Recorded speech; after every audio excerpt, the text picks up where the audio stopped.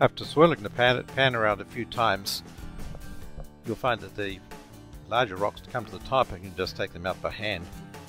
Watching out for nuggets, of course. And leaving behind the smaller parts, you go through a washing process several times, going from side to side, trying to keep all the particles in motion so that the heavy material goes to the bottom and the light material comes to the top.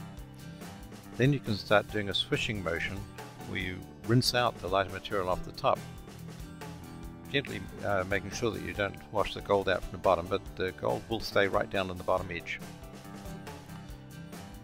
Finally, you do a circular motion in the pan, leaving a fan of finer material in the top of the pan, and if you're lucky you'll see some gold there, a trace. Unfortunately there's none here.